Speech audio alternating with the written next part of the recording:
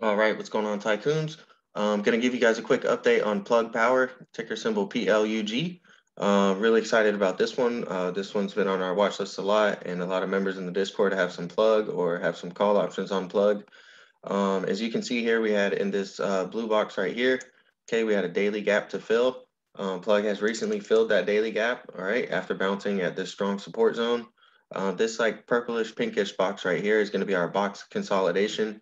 I said in my previous video on plug that basically plug would need to break out of this box consolidation, okay, to show signs of a reversal, okay, because the signs of reversals is you have the downtrend, okay, we had a bear flag, okay, and then we have our consolidation period, and now this is our possible uptrend, okay, this could be the start of our uptrend, all right, so we need to keep this level right here, 37.32 as support, okay, that's going to be our strong support level. We went ahead and we did fill this daily gap, so you can take profits on plug. It also has earnings tomorrow. It's got earnings tomorrow after market at 3:30 Central Time. So you could expect maybe perhaps plug might be rallying into earnings because people are expecting a good earnings call.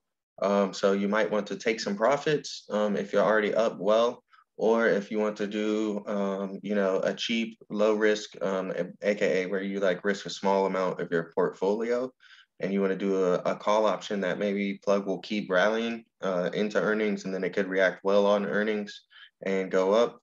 You could do some call options on that if you think that plug will go up. All right. Um, so yeah, that's basically it. We are day trading plug. We're probably going to swing some calls. We did really good on our other plays today. So we're going to go ahead and risk a little bit on plug. We are up a little bit, a couple percent on the play right now. And we're just looking to see if plug can keep the momentum going in. The infrastructure bill did get passed. So that's also a possible catalyst. So we've got a catalyst, plus we've got the infrastructure bill catalyst, plus we've got earnings as a catalyst.